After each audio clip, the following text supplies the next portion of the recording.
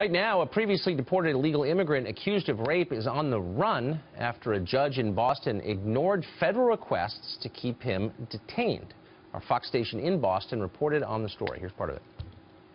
A dangerous drive home for a local woman after investigators say she was assaulted by her Uber driver, who used a fake name to register with the rideshare company.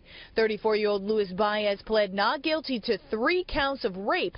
Prosecutors say the young woman was picked up using the app in Boston last September and driven to a location she didn't request. Baez allegedly raped her and then dropped her off at Boston College, where she reported the incident to campus police. But it didn't end there. Newton District Court Judge Mary Beth Heffernan refused a request from prosecutors to set high bail for Baez. She released him after acquiring just $2,500. Now ICE agents are hunting for him. They say he's disappeared. Howie Carr writes for the Boston Herald, hosts a daily radio show, one of the most famous men in New England, also the author of the book Kennedy Babylon. He joins us tonight. Howie, thanks a lot for coming on. This story almost, sounds like something that you'd make up. It sounds like a parody. How did this happen? Is it what it seems? Yeah, I think this is a pattern that's repeating itself all over the country, Tucker. In this case, the guy is an illegal alien, once deported, a Dominican, purportedly a gangbanger in the city of Boston, and he's operating under an alias, as you just heard. And so they bring him in, and the prosecutor, an assistant district attorney from a very liberal county, works for a very liberal Democrat district attorney, comes in there and says, we want $100,000 bail on this guy because he's a flight risk, and ICE has asked us to make sure that he's held because they're going to put a detainer on him to make sure that he can't escape, and we want a GPS. The judge, a political appointee of former Governor Deval Patrick, another very liberal Democratic politician, doesn't even listen to the entire argument by the employee of a liberal Democratic district attorney, and says $2,500 bond, and then says, can he make the bond here at the courthouse so he doesn't have to go back to jail? She didn't want to inconvenience him in the least.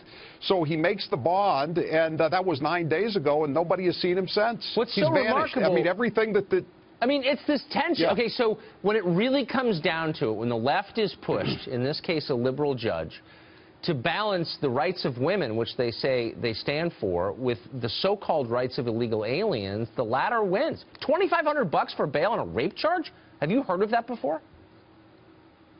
No, well, it's happening around the country, Tucker. There was a case in New York City last week. A Dominican woman was charged with, pleaded guilty to stealing $35,000 worth of Victoria's Secret products. And the judge tried to block photographers from taking her picture out in the hall of the courthouse. He said, you're just going to get her deported. He tried to stop them. You had a case in Portland, Oregon in January where a Mexican illegal alien was in court for a hearing for a drunk driving case. The ICE agents were out in the hall waiting for him to come out so they could grab him, put a detainer on him, and throw him out of the country.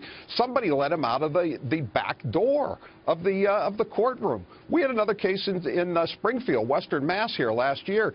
A Dominican bodega owner was pleading guilty to stealing $35,000 worth of food stamps, welfare fraud.